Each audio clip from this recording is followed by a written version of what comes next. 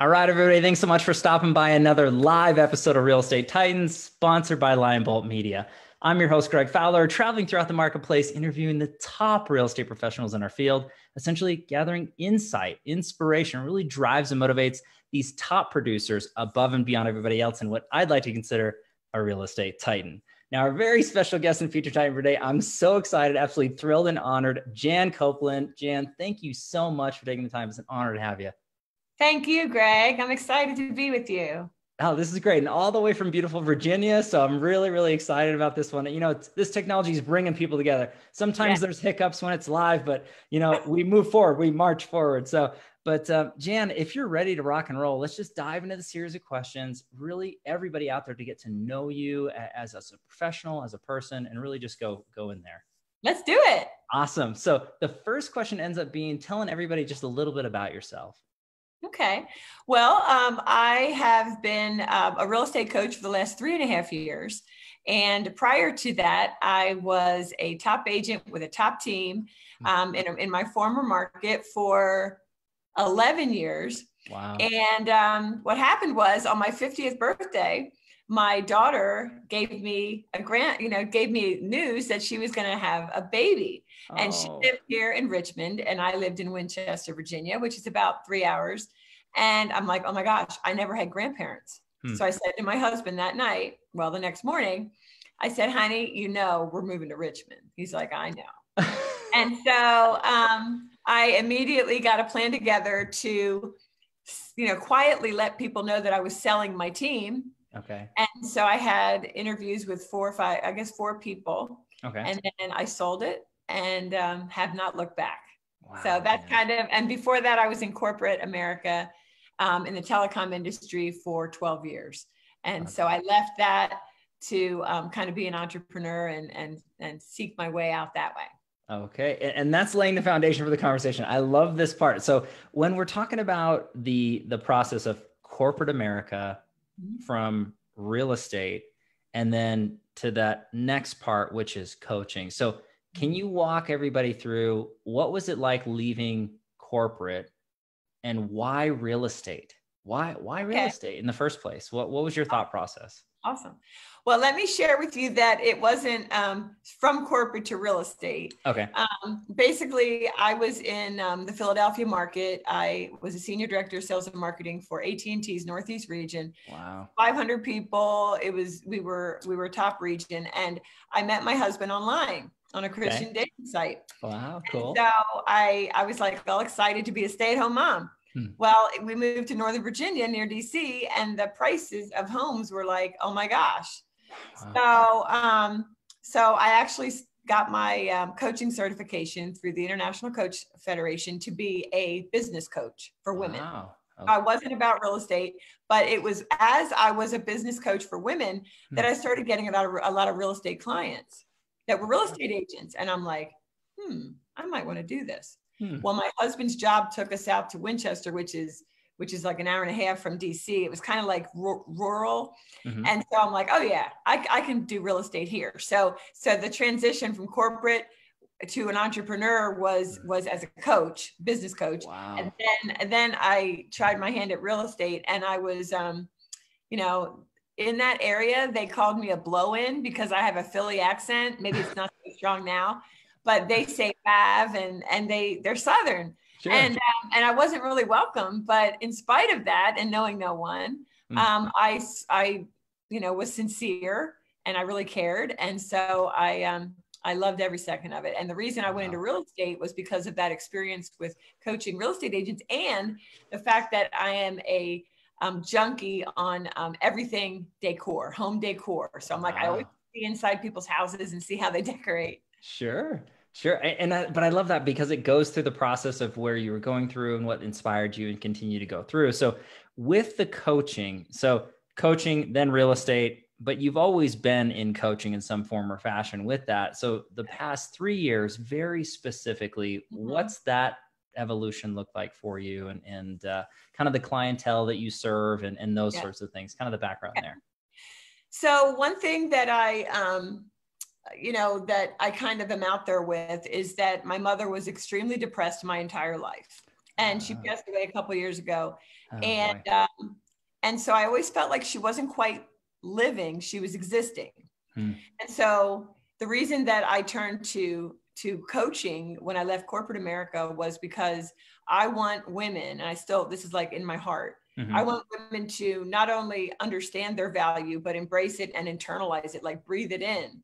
Because so many women, for whatever reason, they question, oh, I'm not good enough. You know, she's prettier than me. She's taller, she's skinnier, like just whatever, she's smarter. And so, so my heart in coaching is to make sure that women know that they're valuable, you know, even if they don't do anything, like everybody's valuable. So that's kind of, I don't know if I answered your question, but that's like where my heart is. Yeah, no. And that did, because I really wanted everybody to get a perspective onto that, and really the people that you serve, and the audience in here, realtors, lenders, builders, developers, residential or commercial. But you know, we shout out to all of our women who are watching or listening, because there's a lot out there. And I know that this is going to resonate so deeply, you know, with everybody who's going to be tuning in right now, live or after the fact. So, Jan, what was it like through the process of, you know, obviously where you're at now and what you're doing and making waves in the industry, you know, that you serve as far as real estate?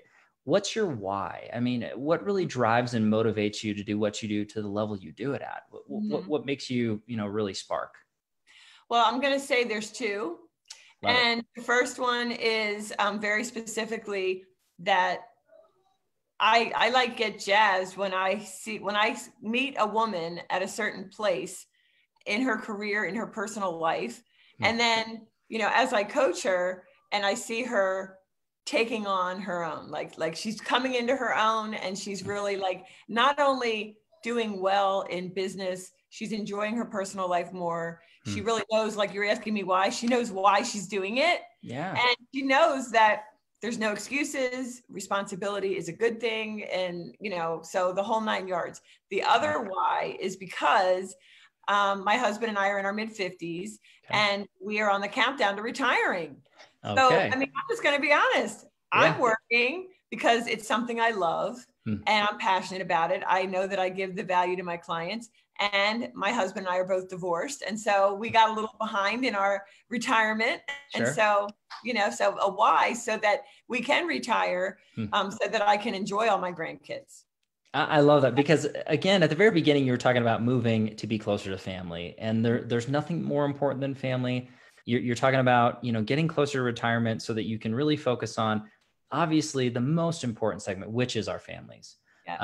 So I love that why and that driver on top of it. And yes, we have to provide, and that's important too, but it's showing your passion. And what you stated earlier is obviously about the people that you work with, the women that you see throughout their lives and travel through. I think that's fantastic, and really setting them up for greatness above and beyond, and really just kind of guiding them through. So could you talk a little bit about that, Jan? It's giving everybody a little taste of, you know, your coaching program, and if anybody's interested, how they get a hold of you that way. I would love to provide that to the audience. Okay. So my whole thing is that, as I told you, I went to a town where I was obviously not from there. And rather than try to fit in, and I'm 5'11", so I'm tall. I just started networking and being who I was. So what's foundational in my coaching is that you need to be who you are. Stop looking left, stop looking right. Just because if you follow what George does to be successful, that might not work for you. And same with Susie. So I really help them kind of dive into what they love. For me, as I shared with you, it was home decor. So I was tight with all the home designers and decorators. We used to have an annual symposium in my area. Wow. And so, you know, like I have clients who when I met with them, they love gardening, for example. And she said, I don't go to my gardening club because I feel like I need to be working. I'm like, wait, what? And so she went to the gardening club, clockwork consistently. She got $2 million listings sold. You know, she got the listings, she sold them. She would have never done that. And I guess I give ladies permission to really take a step back and see what you like, and then create your business around that and be really individual. And that's how you stand out. I think that's beautiful, Jan. When you're talking about that, everybody who's watching or listening really needs to take a look at their life and their careers and what it is surrounded around, and then really look at that and how can you take it somewhere else. But being happy and passionate and kind of figuring that out. It's not easy for everybody. I mean, as you know, so to have somebody guide them through that process to me is priceless. And again, having that accountability partner to really go through and manage. And some of the best and brightest minds that have been on this series, they all believe in, bringing on coaches, mentors, having that surrounding nature to really have a different perspective on your life and your business that you might not see. We all have tunnel vision in a certain way, and we need somebody to kind of open the blinders and shed some light. And so I think that that's huge, the fact that you do that. And again, this is going to resonate very, very big with the audience. What's the best way, if anybody's watching or listening, to kind of get a hold of you as far as the coaching platform and really just learn a little bit more that way? Okay. So to learn about me, my website is Coach Jan Copeland, and it's, you'll have the spelling. It's Copeland, CoachJanCopeland.com. Or if they want to jump on a discovery call with me, they can just go to chatwithjan.com, chatwithjan.com. And then they can get on my schedule. Okay. And I will have those links in the comments down below, as always, for everybody. So you can really get a hold of Jan and learn if you're interested to kind of go deeper that way. So Jan, I do want to shift gears. And this is actually one of the crowd pleaser questions through the series, because they want to learn from the Titans. They want to understand how they've grown and scaled their business, or perspective that you could give. So if you could look back at your career thus far and pick or choose one or two things that you added to your business that took it from one level to the next, what does that look like for you? Okay. So when I was an agent, there were two things. Okay. When I initially was one of the first Zillow agents back in, I think it was 06, 07. Like I was one of the first, everybody thought I was crazy, and Smart. I didn't care. I was like, I'll just do it. Right. Yep. And interestingly enough, when I sold my team, she inherited over 100 reviews and just a beautiful, beautiful Zillow profile, which I wish I wouldn't have sold. But anyway, so that was a good business for me through Zillow. But when I shared with you, and I got the idea of getting with home designers, interior designers, and decor, like antique dealers and all that. Sure. And when I started to network person to person, face to face in real life, my business took off exponentially. Wow. One of the things that I launched was it's now called Women of Winchester. It's a women's networking group every month. Back then it was called Sterling Women of Winchester. Well, I was at the podium with 50 to 100 ladies every month. And that was huge for my business. So that, I guess my point in that is, even if ladies or men are out there doing Zillow, if you take that chance and risk being, rejected, and just get out there and person to person network as soon as you're able to, now that we're taping this during the pandemic, it's going to make a big difference. And the second thing was that in so doing and opening myself up to the one-on-one, like in person, I should have grew my team bigger sooner, because I had a team. And so I don't live my life in regrets, but I'm like, dang, if I would have brought on more agents, it would have been like just even better. So. Wow. But Jan, that's a huge perspective from somebody who's walked the talk, right? Who's been there, done that, bought the t-shirt, as they say. And I think that when you look at that, you have it kind of a beautiful marriage of it being hand in hand with digital and physical. And I think that when top producers understand that, this is a people business, and the fundamentals are getting in front, shaking hands, meeting people, getting involved in the community in any form or fashion.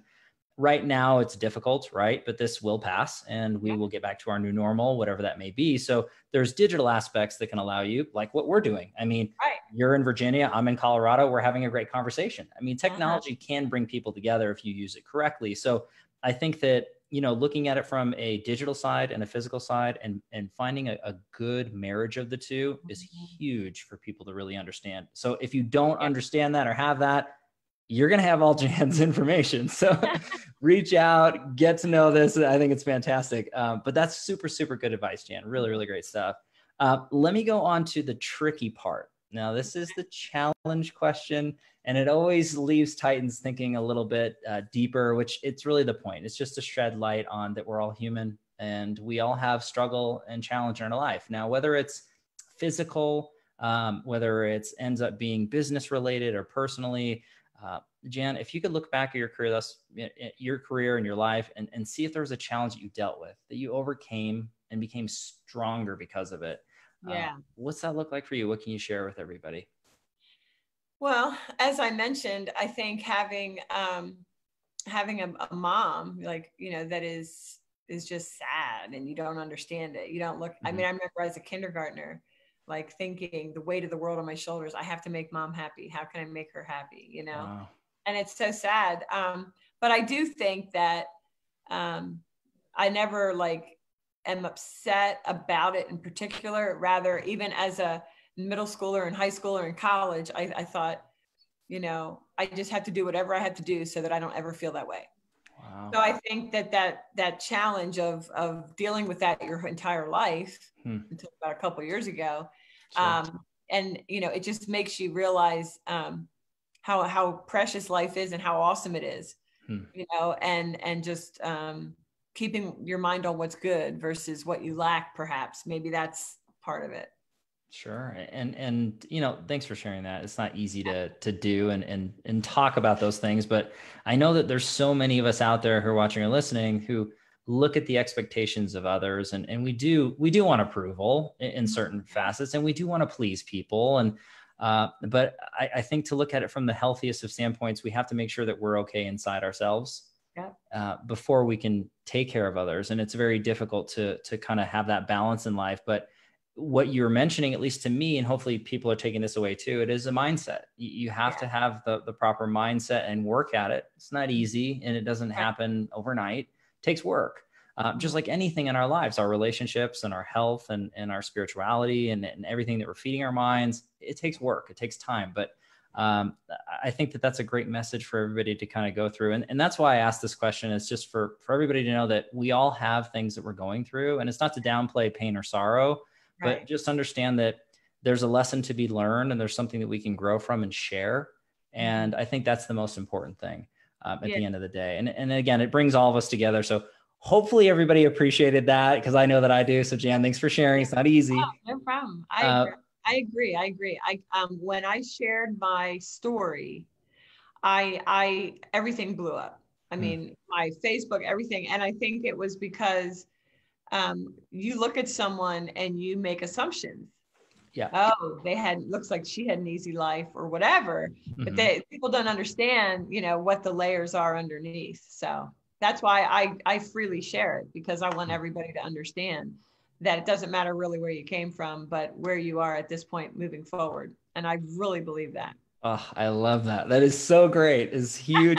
Great stuff and advice. And we're just getting warmed up here. So I do want to go to a softer question. And this one actually is one of my favorites. And it's the travel back in time. Now, you had already kind of mentioned earlier, hey, I wish that I kind of looked at my team or started that or grew that a little bit faster, sooner.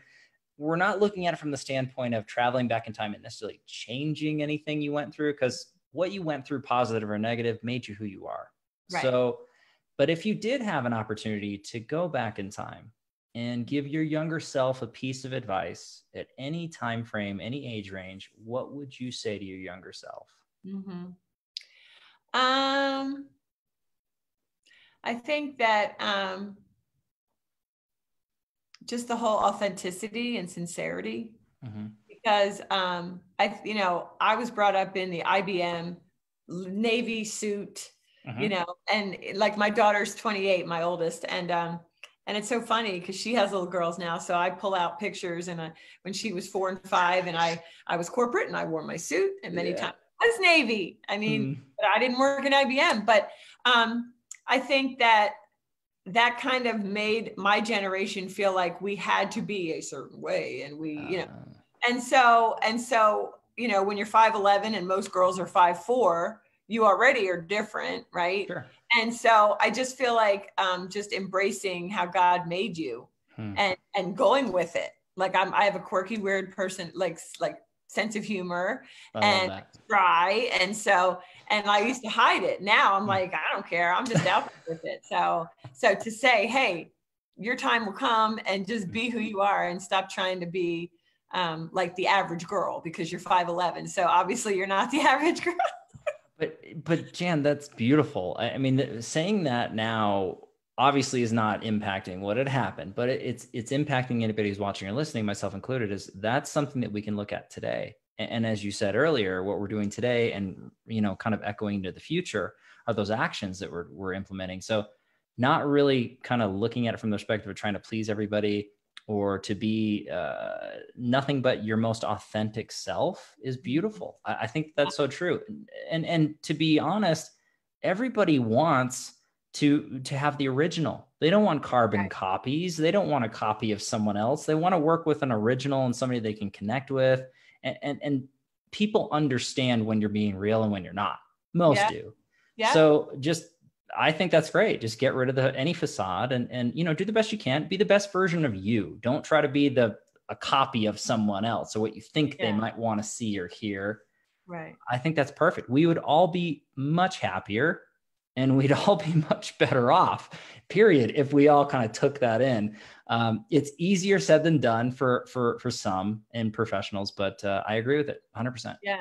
Yeah. I feel like people are people keep stuff in their brain, like they'll be on Facebook all day, Instagram, whatever, Twitter, and they're not really living their lives. And then when I say to a new client, so what do you like to do? They don't know, right? No, they don't know, but it's easy when you're raising kids for 18 years and then you're like, oh, wait, now it's my turn. So I get it. But I think if we took time to really be alone and turn off some noise, it'd be a heck of a lot easier. Well said. Well said. And that self-comparison, your competition, as they say, is in the mirror. That's really what it is. And I love that at the end of the day. So let's keep going. I mean, this is just nugget after nugget of information for everybody to latch onto. This is fantastic. So I do want to go to actually one of the crowd pleasers in addition, which is the feeding of the mind. We got 2 questions left. We're almost done. So this one is looking at it from everybody wants to know how the Titans are growing intellectually and really how they're kind of feeding their minds and growing their business that way as well. So I always lead into it with books you're reading or read that really inspire you, that you enjoy, podcasts you might be listening to, influencers or coaches, that you kind of tune into as well, different events that you might attend. I mean, just how are you feeding your mind? Yeah. Well, I love the book, The 4-Hour Work Week, and I can't remember who the heck wrote it, but I love that. And I'm reading that now. Totally love it. I also love Stacy Tuschel. Okay. She has Foot Traffic Formula, is a foot traffic podcast. Okay. She used to be an online coach. And then because she had a brick and mortar as well, she switched over to that. And that's why it's called Foot Traffic. But I really, really love her. Of course, Gary Vee, Crushing It. Yeah. That's a really good book. As far as events, interestingly enough, I was going to start going to the Tony Robbins because I had seen Tony Robbins. Let's see, I was 29. So, I mean, I don't know, 25 years ago when he was nobody. Wow. And so I was like, I think I'm going to go to one of his multi-day events. I was excited about that. But yeah, I don't, obviously not going to any events now, but sure. I'd say as far as coaches, I like Marie Forleo. She's hilarious. Okay. And then my coach is Hank Avink, who is just pretty amazing. So I love that. And again, just feeding your mind from so many different sources. When you're talking about books, podcasts, really just going into the motivational, but then inspirational portions. I think it's really just feeding it from multiple sources, but picking and choosing what works for you. And again, being that best version of yourself. When it comes to speaking engagements, though, you are out there, Jan, you're doing your thing. So you have a few speaking engagements coming up digitally because of what we're going through. So would you mind sharing a little bit about that with the audience? So my friend Makita Smith, she has a Facebook group called Savvy Chicks in Real Estate. Love it. And I am one of her speakers at her virtual second annual Licensed and Unbothered event, June 5th to the 7th. And I'm speaking on the last day. Okay. And so that's one. I have an event every year that's called She's Unstoppable Live. And we were going to have it April 14th here in Richmond. We had it last year in DC. We had Tracy Tudor there and Dottie Herman. This year we had so many excellent women. But we decided to have it virtually. So we just finished that. And that was pretty amazing. Well, about a month ago. Amazing. But then I'm really excited that I'm launching a new community for women real estate agents. My whole thing is harmonizing your career with the rest of your life. And so unlike other real estate community memberships that speak specifically just to real estate, this one, I have a finance coach who's going to help you get out of debt and help you really organize your business as an entrepreneur from a finance perspective. I have a style coach who used to be a life coach, and she really just hooked onto, which is pretty amazing, her story. But anyway, style, a parenting coach, a health and nutrition coach. I have a content coach. I have Loida Velazquez. I don't know if you ever interviewed her, but she's amazing. I have not. Okay, she's awesome. Well, she's going to be, she has about 100,000 followers and on social media. And so she's our media guru. And so every month, the members will have access to our portal, inside the community. And then every coach has their monthly video with accompanying worksheet, checklist, whatever. And they have access to me because, of course, I'm doing real estate coaching. And it's just really cool. They have training discounts with all things real estate. We were talking earlier about awesome Tracy Hicks. Yes. It's just, hey, Tracy. So it's all... I'm really excited. We're launching that mid-June. So She's Unstoppable Now is what that's going to be called. Okay. So I would love it, Jan, if you wouldn't mind, when that's launched and released, please send me the information. I'd love to share it with the Titan Nation. Everybody can jump on there. It would be an honor to do so. Thank you, Greg. I definitely will. Thank you. Very cool. And as always, everybody, I'm going to have links in the comments down below so you can feed your mind and really grow and understand as much as possible as Jan's throwing at you. This is just jam-packed of incredible information. But Jan, I got to thank you. It's just been an absolute honor and a thrill. And this has just been a whirlwind of information. I do want to finish everything up with a final question. And this ends up being the quote or mantra that sums you up as a person, as a professional. What's that look like for Jan Copeland? I feel like I always have two, but I can do all things through Christ. So of course that's scripture. And then the other one is be sincere or be silent. Because I just feel like the world would be a heck of a lot better if everybody were sincere. Yes. Wow. I mean, when you're talking about both of those are absolutely incredible, and it speaks volumes about you, your character and integrity and what you do. So Jan, again, thank you so much for taking the time. You are an official real estate Titan, so I need to thank you. Everybody, it's official. But yeah, seriously, Jan, thank you so much. It was an honor. Thank you, Greg. Appreciate it. Everybody, thank you as well for your time and attention. As always, your love and support. If you like what we're doing here with Real Estate Titans, please don't forget to like and subscribe. You know where it's at this point.